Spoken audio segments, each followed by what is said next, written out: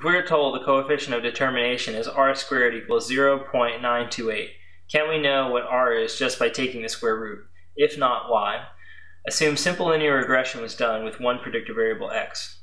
Alright, so they're asking, can we know r if we have r squared?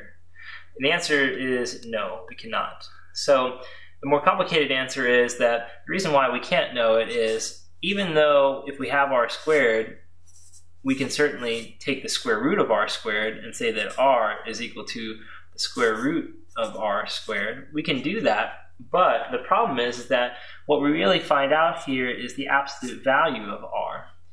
So let's figure out what that is first, and then we'll talk about that. So the square root of r squared here is 0.928.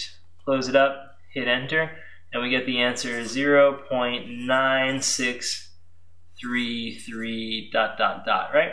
So approximately 0.963. Okay, so we know that the answer for absolute value of r is 0.963, but we don't know if r is equal to negative 0.963 or if r is equal to positive 0.963. That's a mystery. We don't know which one is true.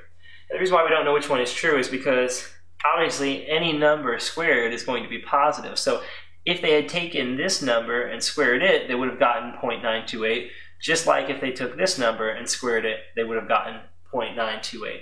So essentially there's no way to know if all we know is r squared. We have to have something else that lets us know whether r is negative or positive. One of the things that you can look for is the slope. If the slope is negative, then r is negative. If the slope is positive, then r is positive. So that's one of the things that gives it away. Or even the mixed term, sum of squares xy, if that term is negative, then r will be negative. If that term is positive, r is positive. So of course, but if we don't have that information, we have no way to know for sure what r actually is. We can say that its absolute value, though, is 0.963. That indicates a strong linear relationship. We just don't know whether it's a strong negative linear relationship or a strong positive linear relationship.